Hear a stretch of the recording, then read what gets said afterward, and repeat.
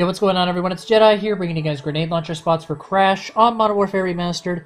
For the first one, you're going to play it where I showed you, and then you're going to get yourself stuck in this corner by the barricades. Then you want to line up the top tip of your assault rifle crosshair with where those lines on the sandbags meet the roof, as you see there. And then just shoot your tube when you know the enemy's defusing, and you should get a pretty cool one-bank kill cam. Because of the bomb site placement, this was the best one I could find.